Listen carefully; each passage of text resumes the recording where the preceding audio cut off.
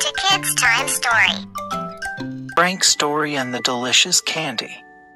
There was a boy named Frank, and Frank loved to eat delicious desserts made by his mother, because his mom knew that he loved her very much.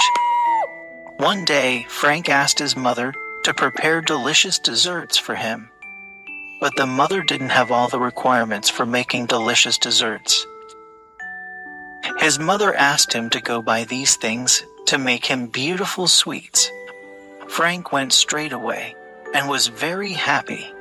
While Frank is going to buy items for his mother, he finds his friend Robert on the way, and his friend goes with him to buy the items for his mother at the store. On the way back, Frank fell into a large hole he had never seen before.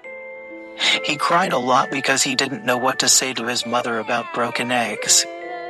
His friend Robert told him, "Don't cry, my friend.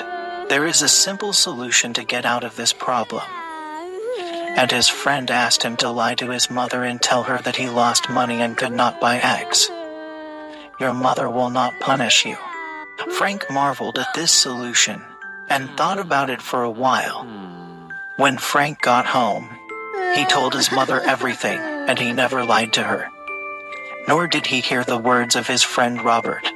The mother said to him, "I'm not sad, Frank.